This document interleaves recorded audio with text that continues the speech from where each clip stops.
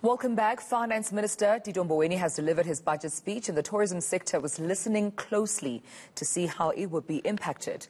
The Department of Tourism has reprioritized 540 million rand this over the medium term to establish the Tourism Equity Fund.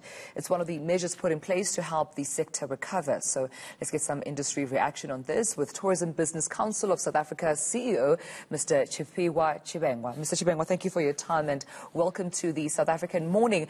I know that, the tourism industry has been hard hit. We're seeing almost daily the reeling that the industry has to go through. But just paint us a picture, so far, of your recovery strategies due to the impact, obviously, of COVID-19. Well, thank you for having me, and good morning to you and your viewers. As you're all aware, we are the industry that's worst hit. When this pandemic began almost a year ago, we were the industry that was first to be closed, and we're the one that was last to be opened. And we continue to get the impact of COVID through many restrictions that are, put out there. We have seen this in December with the beach closures. We've seen this with, curfew and many other aspects of tourism or aspects that support tourism being closed. We are at a situation at the moment whereby many companies are still struggling to open.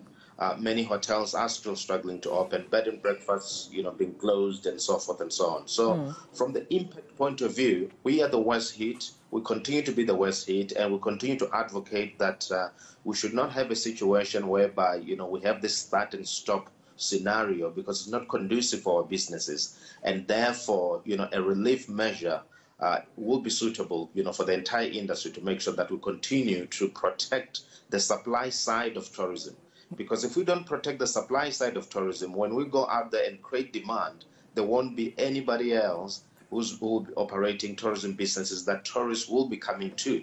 So we've got to protect the supply side so that when we stimulate demand, demand is stimulated to come to establishments and attractions and many other experiences that are protected. Right. Speaking of that relief, 540 million seems to be, the capital or the resources with which the Department of Tourism is prioritizing towards the Equity Fund. Is this a start?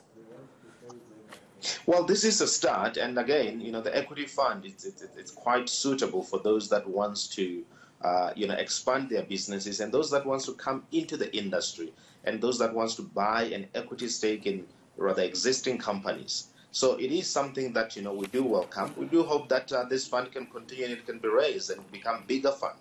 540 million is about 180 million rand per year for the next 3 years. And we do hope that there's an uptake in terms of those that wants to participate in this industry.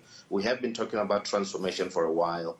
And I think that, an announcement or the launch of this fund by the president, and this announcement that came from the Minister of Finance, it goes a long way in ensuring that there is transformation within the industry, and that those that are previously disadvantaged who wants to come into the sector, they should be able to come in. But I must warn, it's not a simple sector. It's tough at the moment. Yeah. Things are looking rather bleak. And anyone who wants to come in, you should have a long-term view to make sure that, you survive. It is a tough, competitive industry, and there are many players within the sector. It requires, someone. This is not a glamorous industry. Right. You've got to come in and work. If you have to wake up, in early hours of the morning to make breakfast for your guests, you do so. Yeah. So it's not something that one can just sleep and say it's going to sort itself out. Yeah, and with that being said, it leads me to my next question about SMMEs and also the businesses that unfortunately had to close down. Is there hope for them?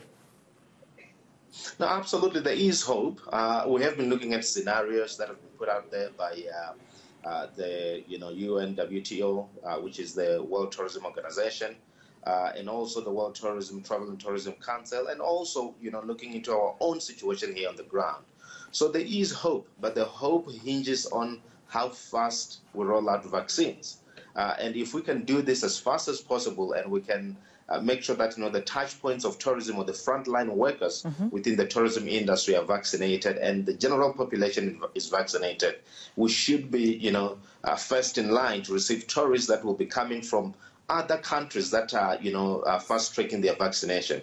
In the next 6 to 7 months, we're going to see the US, the UK, Germany, many European countries, the China and many other countries, saying that, we have reached a certain level where we are comfortable, with their citizens traveling. So we should be there, being the first, one of the few first countries that will be ready and willing to accept tourists from those countries. So it's rather very important that we vaccinate and we prioritize the workers, that are in the touch points of tourism, together with other workers that are, interacting with other people.